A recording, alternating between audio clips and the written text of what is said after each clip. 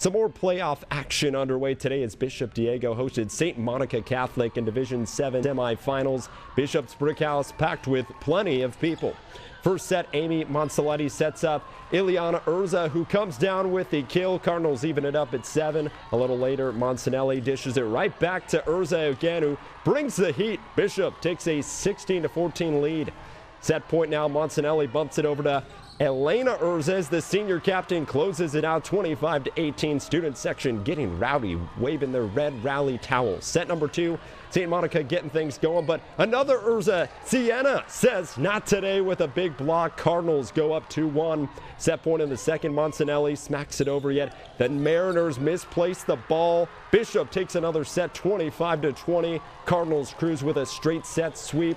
Bishop moves on to the CIF finals for the first time since 1997.